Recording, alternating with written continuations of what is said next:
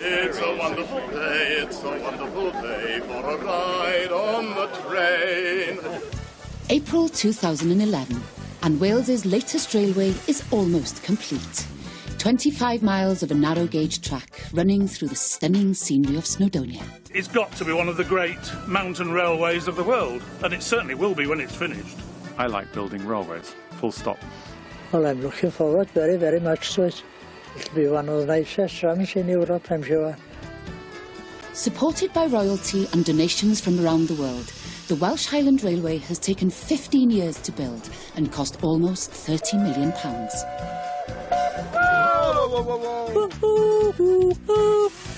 But it hasn't been an easy ride. Many have objected to what they see as the defiling of a quiet valley in the national park. The railway's here and we can't do anything about it, we've just got to work around the railway. It won't succeed. The one before it didn't. It's just toys for rich men. But for the volunteers who do it for the love of steam, it's a dream come true. This is not an enthusiast railway. This is a railway.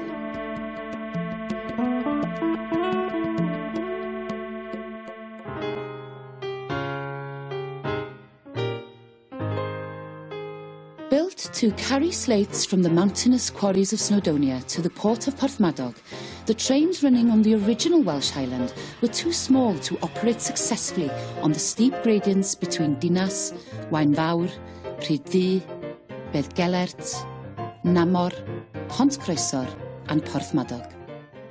The railway went into receivership in 1927 and closed in 1937. Some, though, like retired local farmer John Pritchard, still remember it in its heyday. Well, I remember it's been built when I was very, very young, in the first place from Rhyddu right through to Porthmadog. And I used to come up from the school at Beddgelert for a weekend with my granny up the road there on the, I think it was a 3 o'clock train, and drop down there after the little station and walk down to the farm. Yeah, I remember very well Miriam Roberts, she was about my age. She dressed up in Welsh costume, and I think she sold the little souvenirs in the station in Beddgelert. During the Second World War, the railway was stripped of sleepers and tracks, as metal of any kind was a valuable commodity in the war effort. The track bed was never sold off, but remained an entity, incorporated into fields, farms and footpaths. But the dream of resurrecting the railway held fast, and in 1996, after years of local controversy and thanks to the personal intervention of Transport Minister John Prescott, work finally began in Caernarfon. And welcome to the launch of the Welsh Highland Railway project. Delighted to see you all. Launching the construction of the railway is something we've planned for many, many years. The Welsh Highland project. The two men closely associated with the planning and execution of the project have become known as the two Mikes. Mike Hart runs a manufacturing business in Yorkshire. Mike Schumann is a successful businessman from Norfolk. I like building railways, full stop. And this is a railway which has been crying out to be rebuilt for years. But the Welsh Highland Railway could never have been rebuilt without its thousands of supporters and hundreds of volunteers. People like Tony Murphy from Caernarfon. Well, it's just the enjoyment coming out. Fresh air, and it's totally different from work. Well, we've got a mixture of people here. The computer men, ex-bank managers, good gang of lads. So, what more do you want? I'm a gas engineer with British Gas. I haven't done any other job, to be honest with you. That's where I've been all my working life. So to get out and do something different is fantastic, really. It was Thomas the Tank weekend, wasn't it? And we'd gone with the boys, and there was the caravan, Welsh Highland caravan with a big banner, WHRS. So he went and joined up, and he said he was going on the weekend. So I said, well, you going with your horse? And it stuck. They go on trips and that, which he loves, yeah. It's nice and quiet. Get rid of me, Adele. Get it, yeah. Other volunteers have spent years working here in Boston Lodge Works. This is the engineering heart of Ffestiniog Railway, where steam engines and railway carriages are built and maintained for both railways under the beady eye of former speed cop Tony Williams. I had a lot of interest in the proposal to open the railway from Porthmadog to Carnarvon, or Carnarvon to Porthmadog, and the fact that they were looking to purchase steam locomotives in South Africa to operate on the railway. And when the opportunity came, I and a few others went out to see what we had agreed to buy and had been renovated in South Africa. And it was a very interesting experience.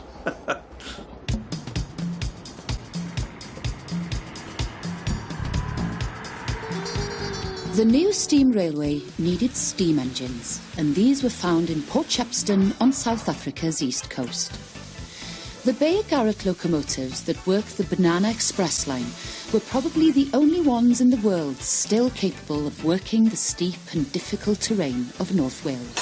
We had a person who worked here, Evan Davis, who was due to take charge of the locomotives when they arrived in this country. He was out there gaining experience. Well, we're greasing up, got to grease every day, and these parts, they move so much that they'll wear if you don't grease them. For the Welsh enthusiasts who made the trip to South Africa, seeing steam locomotives on a real working railway was a boy's own dream. Before I forget, they're all bearing there, you don't put Marfets in it. Evan Davis's tutor on the Alfred County Railway was Afrikaans train driver George van Leerkirk. Only the motion bushes you do with the Marfets, that you do Timken bearing grease. Yeah. It's a great sense of achievement that we planned so long ago to bring some of these engines back for the Welsh Highland Railway. It's exciting, and we are about to set off with these machines up a railway which has not had a passenger train to its far end for quite a number of years, and you know, it's great. It's in my heart today, and it's a big day for us today. And by the time they finish sorting the engines out, and the tank cars for water, but they don't carry enough water to go all the way, get all that sorted out, and get the train sorted out. There are a lot of, I'm not sure how many, but there's a lot of empty wagons going up, and then the carriages behind. So once we get all that shunted on, we'll be going up to the Banana Express station then to pick all the travel from the Ffestiniog and the Welsh Highland Railway. And then once we got them on, we're away.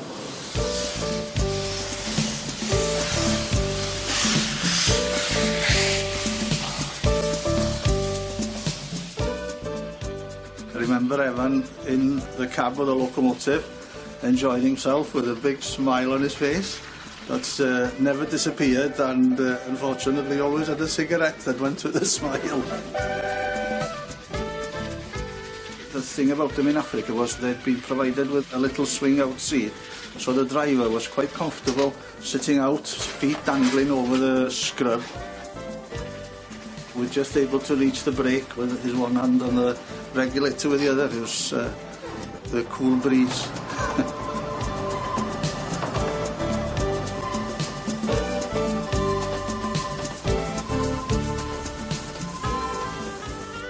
It's a huge undertaking to track down and transport 2 locomotives from the South African veldt to the mountains of Wales at a cost of well over £200,000.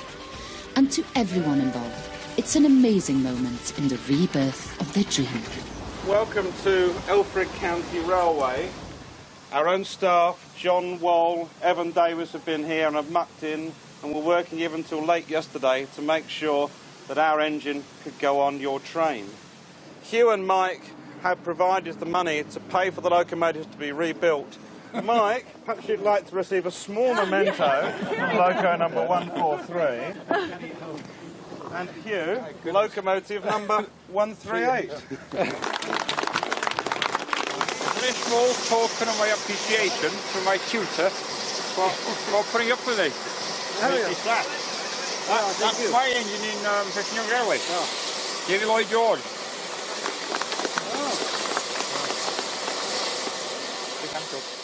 The special charter in South Africa was a huge success. But sadly, for Evan Davis, it was to be his last involvement with the railway. Within months of returning home, he was diagnosed with terminal lung cancer. Evan is missed, very much so. When he passed away, the train passed the cemetery and the train slowed and made a salute with a whistle. A very moving experience.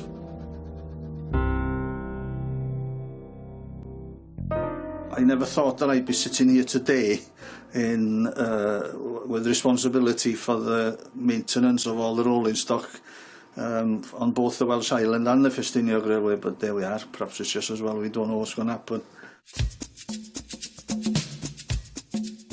After 9 long months at sea, the South African Bayer Garretts finally arrived in the UK, ready for restoration work to begin. It would be several more months before they reached the Welsh Highland Railway depot at Dinas near Carnarvon. It's the gala weekend of the Ffestiniog Railway. It's an event that we hold every 2 years or so. It gives people a chance to see aspects of the railway that they wouldn't normally see. This year, the main attraction are these Garrett locomotives that have arrived from South Africa. We've got the red one, which is in the condition it was in Africa, and the green one, for comparison, has been refurbished. With each and every step in the renovation dependent on securing new funds, the track began to take shape, winding down from Carnarvon through Dinas to the foot of Snowdon at Rhydd, the highest point of the track at 650 feet above sea level.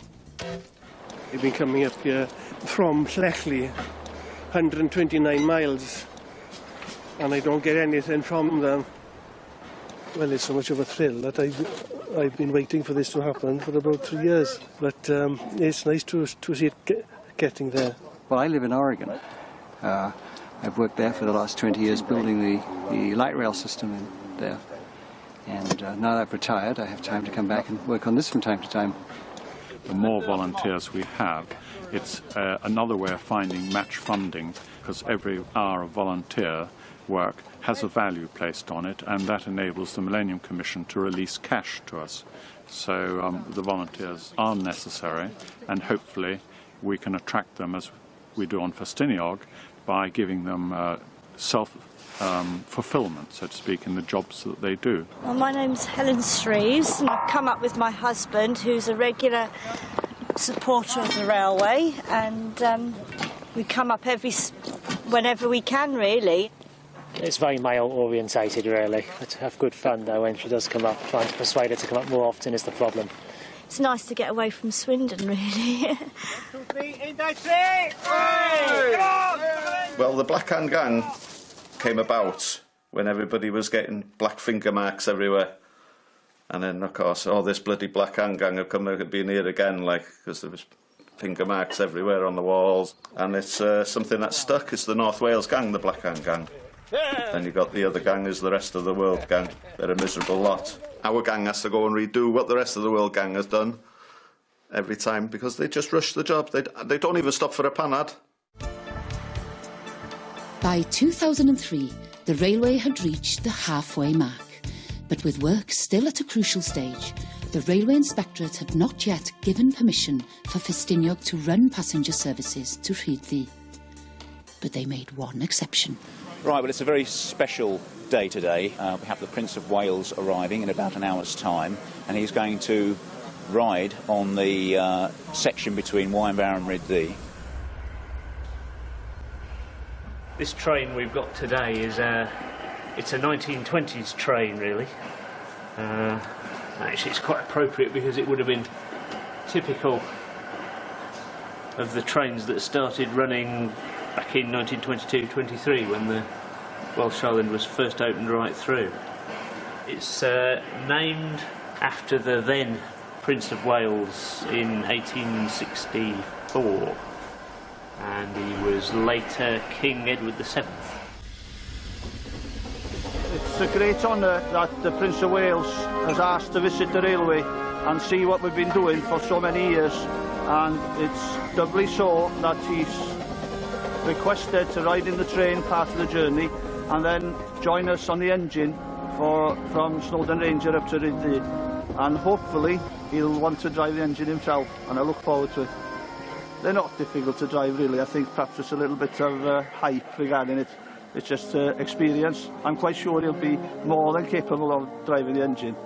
One or two of us were selected to stand at the front of the line, and he came along and shook hands with me personally, and other prominent members of the track gang as well.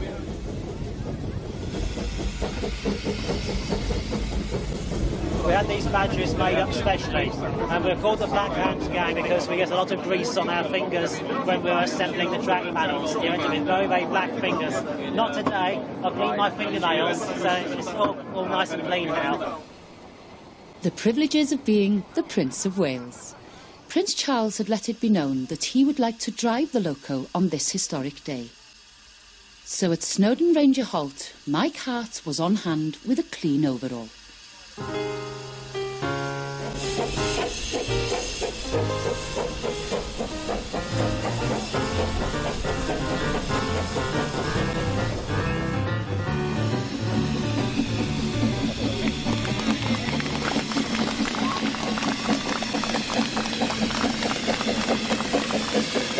It was very enjoyable for me. He's an excellent driver. I was very impressed with the skills, that level that he has. In fact, it might be worthwhile writing to St James's Palace and asking him if he'd like to volunteer now and again. Since 1990, when the project kicked off, this is the day when we achieve the halfway point in the reconstruction of the railway. Trains reach Rhyddfryddi, we can say to ourselves, we've done that, we've built 20 kilometres of railway, only another 20 to go.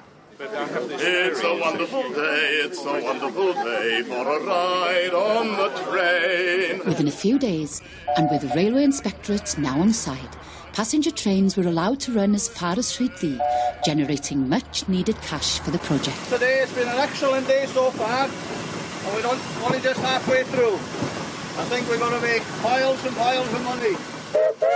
I hope we are anyway. But not everyone was happy to see the railway reinstated. Many locals still oppose the railway on environmental grounds. Well, I think the most important thing is that it's taken a really quiet, secluded valley in Snowdonia with a national park where we're supposed to have quietness and quiet enjoyment of the countryside. And it's intruded with noise and bustle and things. And it's really been very difficult for us as a farm here. It's divided our farm into two, and it's made it very difficult to gather sheep and to deal with the sheep as we normally do. Well, I mean, how many people were tourists on that? They were like... It was all railway people again, wasn't it? Well, they earned them a fortune in free tickets. We've lost, because of this, good walking routes, it's damaged wildlife, it's lost amenities. This is just going to be the 7th tourist railway in the national park. It won't succeed. The one before it didn't, it went bankrupt. This money from the lottery, the Millennium Fund, has been given to something which is... it's just toys for rich men. Despite all the opposition and legal wrangling, work continued, thanks in part to Welsh and European grants, gifts from supporters and the effort and enthusiasm of volunteers. By 2005, track laying had progressed beyond Rhyddfryddi and special excursions were organised to keep the work in the public eye. It was an opportunity for Paul Lewin, Festiniog Railway's newly appointed General Manager, to show off his driving skills.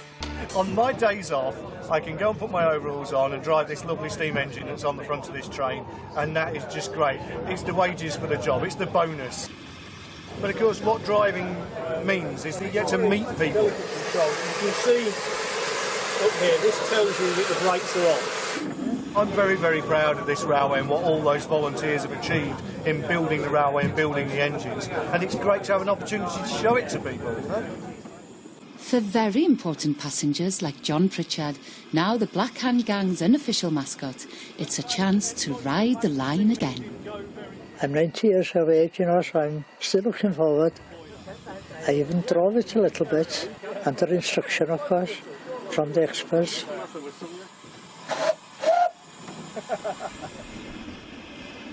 Well, I'm looking forward very, very much to it. Very much. It'll be one of the nicest runs in Europe, I'm sure. John Pritchard's neighbours are not so enthusiastic about the project. Hill farmers John and Gareth Owen are facing the biggest upheaval of their lives. The bottom land will be divided into at least 7 different parcels of land, which will create a lot of problems for us.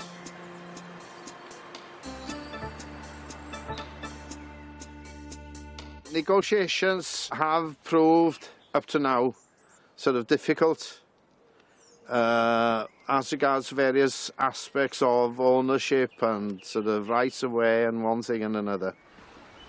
I hope that at the end of the day we come to a satisfactory conclusion. The close-knit gang of volunteers under the leadership of David Thomas are embarking on another weekend of laying track. The camaraderie has grown because the gang have been together, the core of it, if you like, for the last 15 years.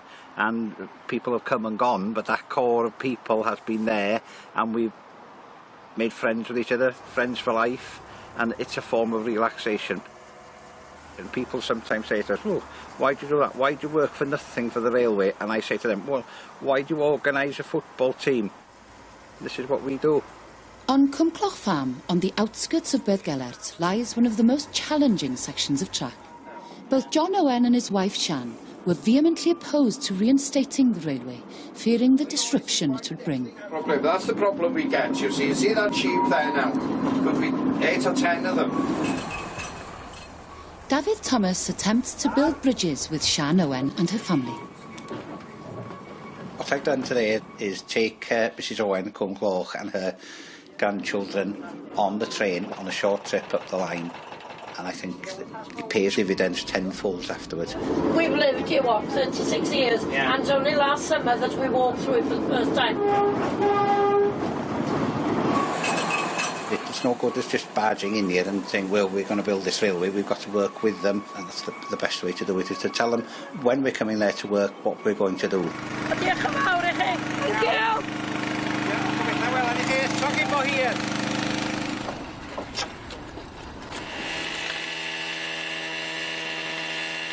This area, Cwmcloch, is a very unusual bit of railway with a complete spiral. I mean, I'm not quite sure what the drop is in terms of metres, but it's steep all the way down. And this is one bit in particular that I've been looking forward to working on for quite a few years. 1, 2, 3. Oh, that was all right. Still creeping back a little bit. We've still got... Caernarfon gas fitter Tony Murphy is also here. Each length of track is 18 metres or 60 foot. There's 24 sleepers per length. On a good day we'd get 6 lengths down, so 360 foot of track down in a good day, you know. It is hard work, but it's only as hard as you want it to be.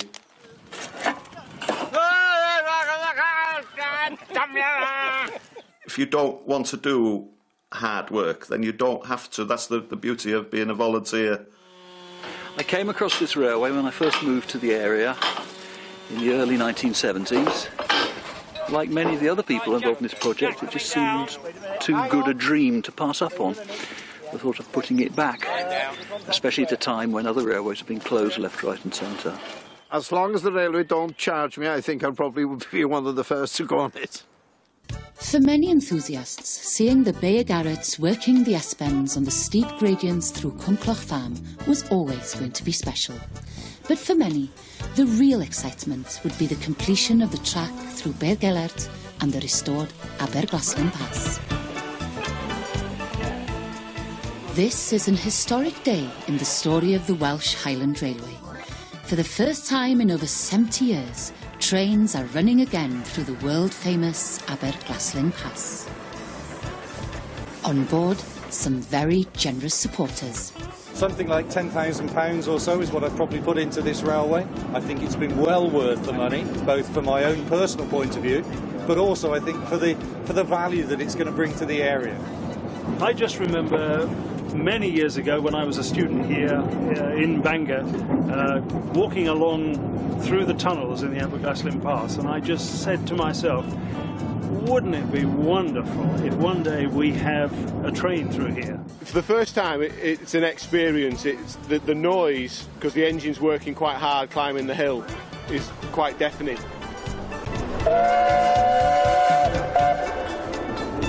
You just come out, burst out of this dark hole into this beautiful bright sunlight and one of the best views in the world, and it's just stunning. It really is stunning. It's a great thrill for me. I love seeing steam locomotives in operation, I have to admit. In that respect, perhaps I've never grown up. But it's also a great thrill to see this wonderful new resource for Snowdonia, for North Wales, coming into operation.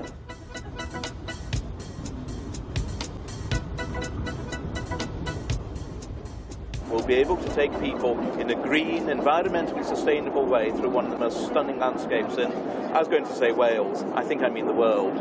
I couldn't tell you when I started being interested in steam locomotives, but I could claim to be a train spotter while still at the infant school. The Steamworks narrow gauge railway is very much Wales's gift to the world. Railways such as this were devised in Gwynedd in the 1860s, and they became a model that were followed all over the world because they were a cut-price way of opening up parts of the world that couldn't really afford a mainline railway, but that desperately needed the means to export their goods or to move their people around. So you find railways based on this one in India, in China, in Mexico, all over the place. Well, it made me think of my school days when I used to go up on the train from Belgella to the farm to see my granny. Well, I enjoyed it. I had some very good photos, I think, of the river. With the railway nearing completion and with only 4 miles to go, 93-year-old John Pritchard had set his heart on seeing the project through to the end. But it was not to be. For the Black Hand Gang, the death of their unofficial mascot remains hard to take. John Pritchard was quite a guy, really. He lived and died on a small farm just outside Beergellet. And it was a sort of inspiration to some of the gang, I suppose. You know, this man in his 90s, he is taking interest in us and in the railway and our achievements. It was great talking to somebody, actually, who had been on this railway originally. You know, it can only be described as a tragedy. The God didn't give him enough time to see the thing through. But he's watching from up there. I'm sure he is.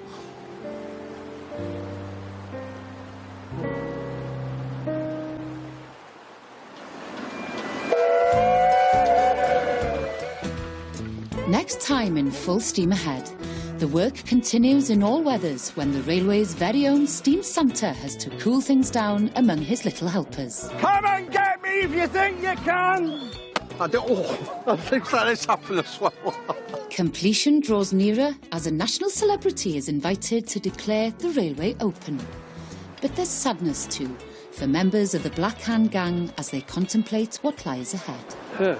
It's going to be strange. I'm a little bit tearful now.